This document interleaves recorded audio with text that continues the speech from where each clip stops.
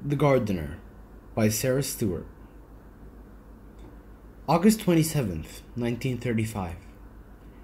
Dear Uncle Jim, Grandma told us after supper that you want me to come to the city and live with you until things get better. Did she tell you that Papa has been out of work for a long time and no one asks Mama to make dresses anymore? We all cried, even Papa, but then Mama made us laugh with her stories about you chasing up trees when you were both little. Did you really do that?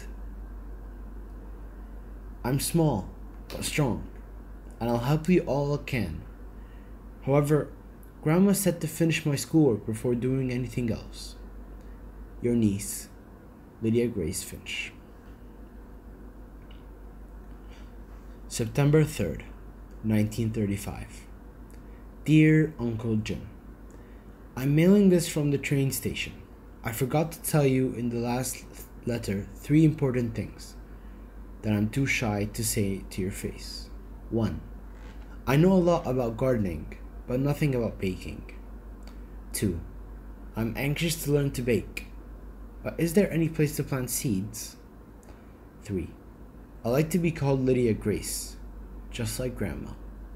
Your niece, Lydia Grace Finch. On the train, September 4th, 1935. Dear Mama, I feel so pretty in your dress that you made over for me. I hope you don't miss it too much.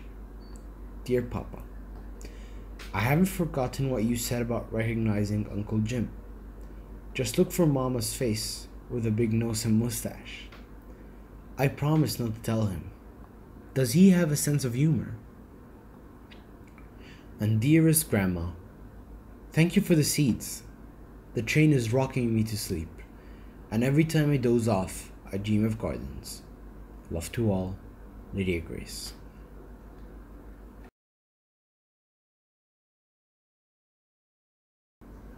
September 5th, 1935. Dear Mama, Papa, and Grandma, I'm so excited. There are window boxes here. They look as they've been waiting for me. So now we'll both wait for spring. And Grandma, the sun shines down on the corner where I live and work. Love to all, Lydia Grace. P.S. Uncle Jim doesn't smile. December 25th, 1935. Dear Mama, Papa, and Grandma, I adore the seed catalogs you sent me for Christmas. And Grandma, thank you for all the bulbs. I hope you receive my drawings. I wrote a long poem for Uncle Jim. He didn't smile, but I think he liked it. He read it out loud, then put it in his shirt pocket and patted it. Love to all, Lydia Grace. February 12th, 1936. Dearest Grandma, thank you again for those bulbs you sent me at Christmas. You should see them now. I really like Ed and Emma Beach, Uncle Jim's friends who work here. When I first arrived, Emma told me she'd show me how to knead bread if I would teach her the Latin names of all the flowers I know. Now just half a year later, I'm kneading bread, and she's speaking Latin. More good news. We have a store cat named Otis, who at this very moment is sleeping at the foot of my bed. Love to all, Lydia Grace. P.S.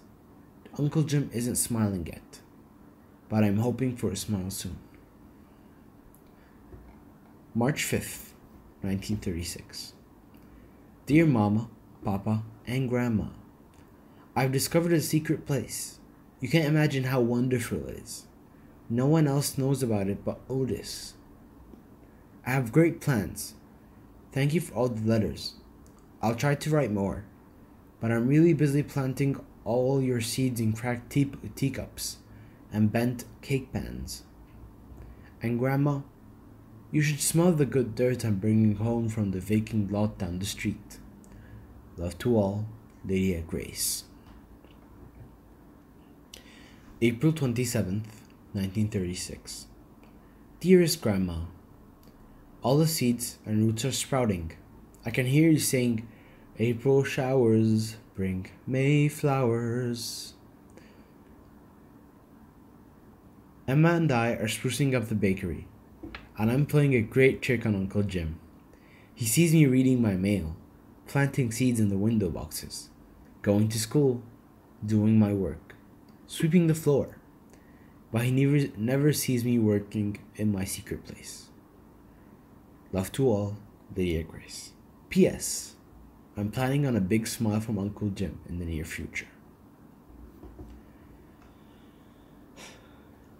May 27th, 1936.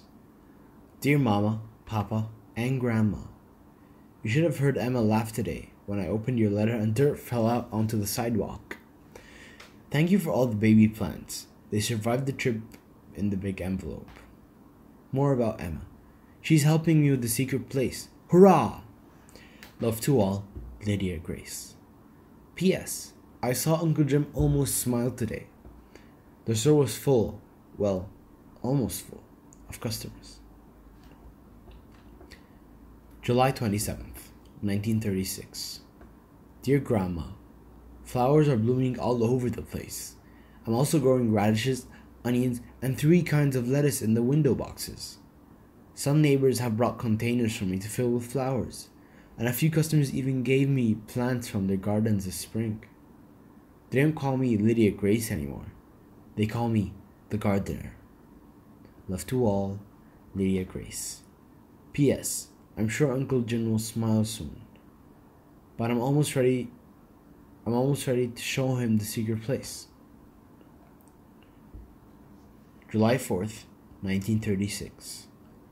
Dearest Mama, Papa, and Grandma, I'm bursting with happiness.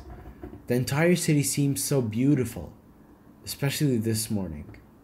The secret place is ready for Uncle Jim.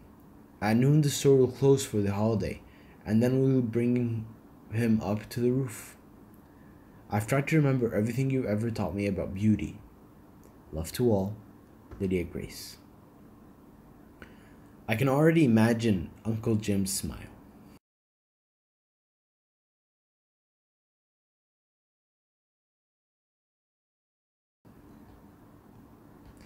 July 11th, 1936. Dear Mama, Papa, and Grandma, my heart is pounding so hard. I'm sure the customers can hear it downstairs. At lunch today, Uncle Jim put the close sign on the door and told Ed and Emma for me to go upstairs and wait. He appeared with the most amazing cake I've ever seen, covered in flowers. I truly believe that cake equals 1,000 smiles. And then he took your letter out of his pocket with the news of Papa's job. I'm coming home. Love to all, and see you soon, Lydia Grace. P.S. Grandma, I've given all my plants to Emma. I can't wait to help you in your garden again. We gardeners never retire.